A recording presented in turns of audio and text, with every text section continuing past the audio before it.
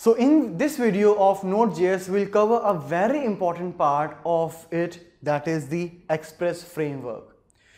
You can take it as a very separate technology also, but in Node.js, for creating any APIs, we will definitely use this Express framework. So let's have an introduction about it.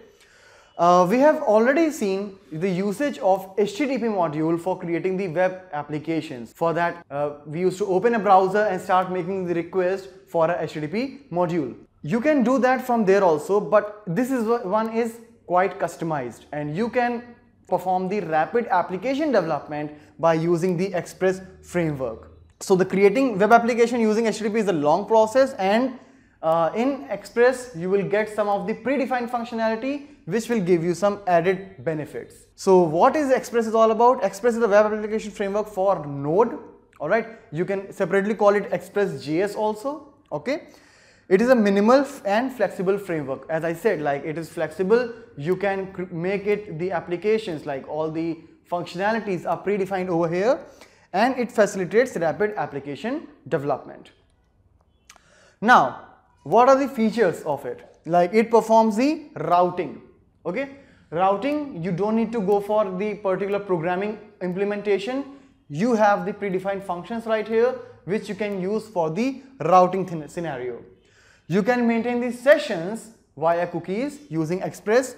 You can parse the incoming request, that may be in JSON also, means because whenever you are working with any JavaScript technology like Angular or Node.js, the major data source is always a JSON format. Alright, so it does provide you the parsing features of JSON, and it rejects the malformed request, means if some request is not particular, so it will automatically reject that particular request. Now, this is a sample application which you can create using Express.js. So here you see, first of all, I have included the Express. You need to install that using npm install express, and then you call this Express function will assign to this app. So what will happen? This function is an object of Express. So this app object will now take care of this complete Express application. Whenever you want to perform a routing thing, you see there is a get method. So get slash means you are requesting for the home page, and as soon as you will do that, you will get a message in the browser, hello world. So it's a very simple hello world program.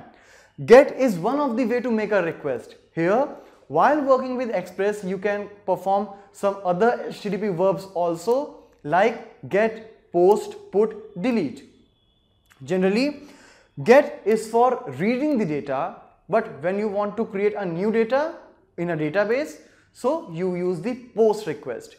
To update, you use put, and to delete, you use delete request. All the HTTP verbs will be here as a method, so you don't need to program that. You just need to call and do the relevant operation inside. Alright, so let's see it practically how we can create a sample Express applications. So here in the first application of Express, you can see, like, first of all, as always, I have included the Express module in my current program.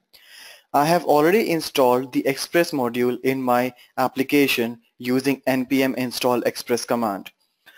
After that, you see, like, I am passing the Express function to this app. So now this app will carry the Express application. Alright, since this object will help us to create the Express application. Now, whenever you see I will make any use of any HTML verb like get, post, put, and delete, we will use it with this current object itself.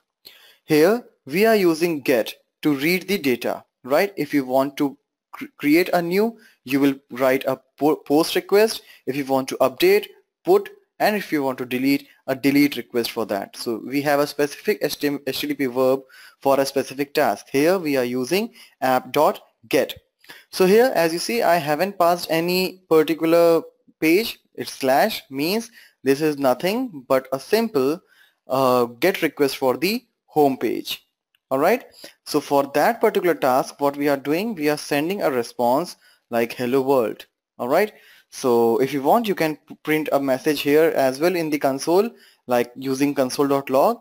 So let's see how this output will look like. So first of all, I need to start the server.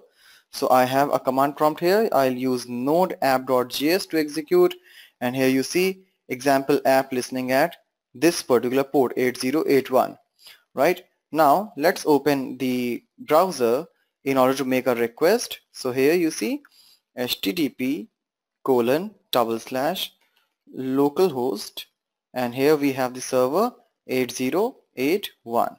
So as soon as we'll do that, you see we get the response called hello world. Now here, as you can see, like I have added a couple of more GET requests.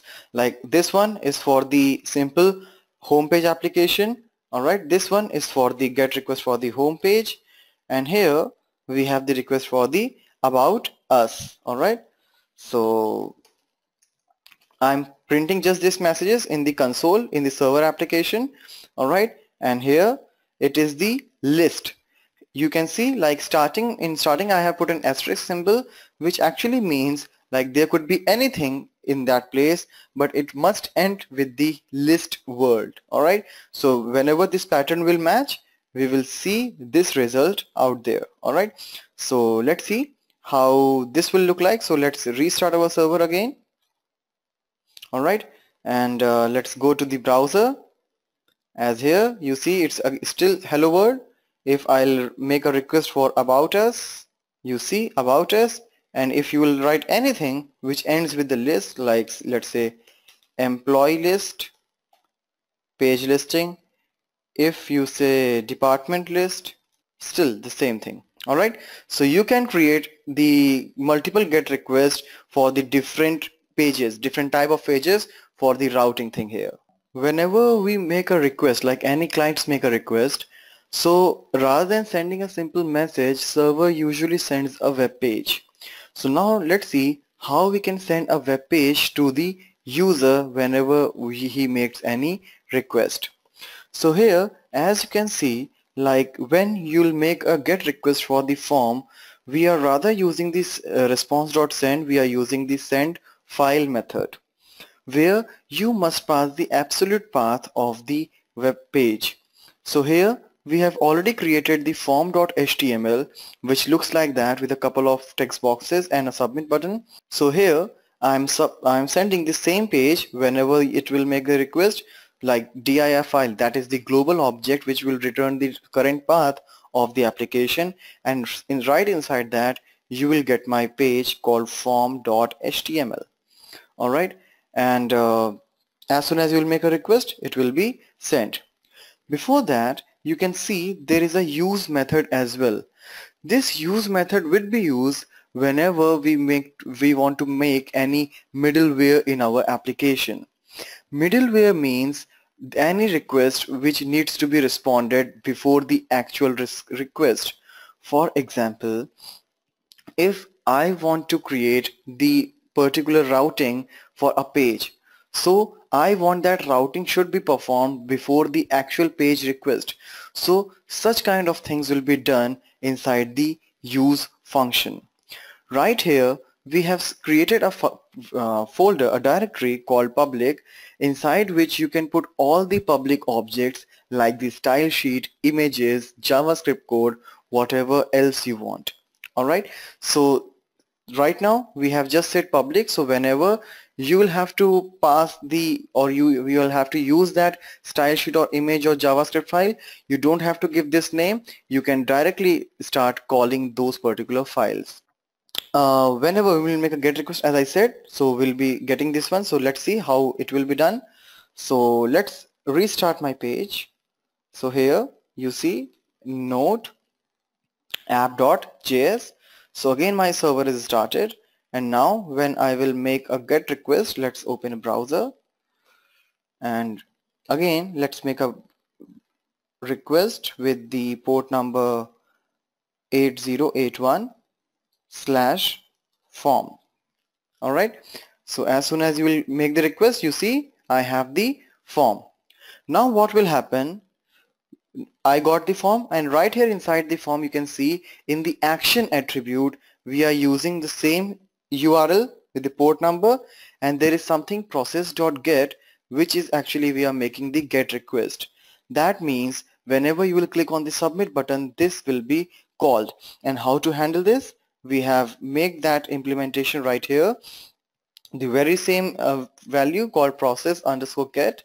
Here what we'll do, we'll actually make the first name and last name in the JSON format, as the controls name here are first underscore name and last underscore name. So we are using the very same values and we are getting those through the query string, and we'll put that in the attributes called first name and last name in the JSON file. And finally we will send that JSON format to the user. Now let's see how that will be done. So here in the first name I will write tutorials, and here I'll write point. So as soon as I will submit this, you will see like first name tutorials, last name point, and here in the console as well you will get the similar thing. Alright, but you also see like here in the address bar you are getting all the values. So that simply means if it is a secure data, we will not be able to make these kind of things. So whenever we will submit this particular form, we'll try to make a post request and we'll try to implement some security. So let's see that now. So now converting it into post request will do around 3 changes here. First is adding this body parser. Alright, so you see body parser is another module which we are using in our program. Probably we'll have to install that also if you have not installed it earlier. And here you see like for this particular page what I'm doing, we are encoding the URL so that the complete string should not be visible in the address bar.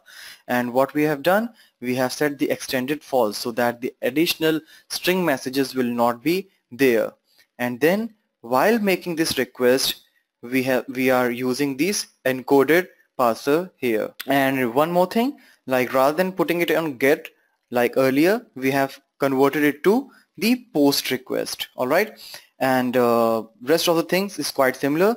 Like we'll make the get request for this form, it will be sending it by send file, and almost all the things are same. Alright, even here as well the stringify thing in JSON is exactly same. Now let's come to the page to make a couple of changes right there as well. First is we'll change it from get to post request, and now these as the request in app.post we are using process underscore post, so you just need to change that as well. Okay, so now let's again run this program to see what are the changes. Right, now my server is again on running mode. Let's open the Chrome. Alright, now we got the page here. Okay, so let's execute it again, like first name tutorials, last name points. Let's submit it again. We'll get the same output, but you see like here you don't find the additional strings. So this is how you can make a secure conversation using the post request in your Express framework. Now in this program you can see like we are compelling a user that they have to pass the parameters while making a GET request. So here along with this slash he will also have to pass a product and then some product name or product ID after that, as it is mentioned in this regular expression. Whatever you will enter, the first product would be taken from these parameters, and you can see we will be giving a message here requested that particular product. So let's see how this program will look like. So let's execute this program like node app.js, and let's open the browser and we'll make a request with this server. You see cannot get. If I will make a request for products, still it will say cannot get. But now after that if I'll pass any product name like tutorials or any product ID like 102, so it will be responding like that. And similarly, if you want to pass the product ID as the parameter name or as a params, you can just pass the colon symbol and any parameter name right here. And while reading, you can simply say request.params and then whatever you are passing right here. So let's see how it will look like. The server is already running. So let's come to the browser, and here we'll make the request like requested 1234. If you will put any value right here and whatever either number or string, it will be shown as similarly.